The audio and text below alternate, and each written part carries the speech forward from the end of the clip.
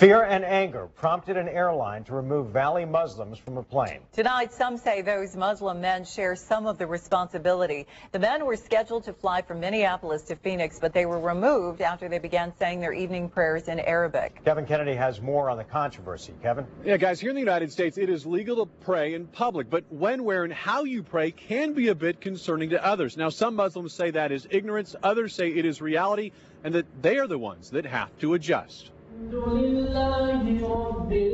Every day at sunset, almost 2 billion Muslims pray. This is part of my faith, 5 times a day. Omar Shaheen, one of the 6 Muslims, pulled off a US Airways flight. Passengers concerned after seeing 3 of the men praying and chanting in Arabic.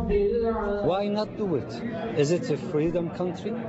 Is it okay for me to practice or not okay to practice my faith? The answer is yes, but many people question the place they chose. That includes Zuhdi Jasser, a Muslim himself. The act of somebody praying in group at a gate or before in an airport before taking off is going to bring concern. Concern they achieved, but they deny trying to scare or frighten anyone. Absolutely nobody had such intention.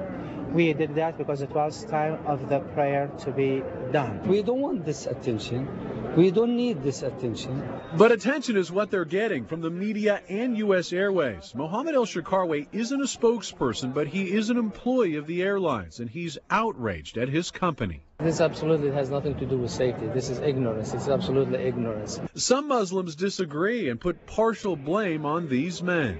It's either them testing the waters of airport climate, or it's a demonstration of supreme naivete.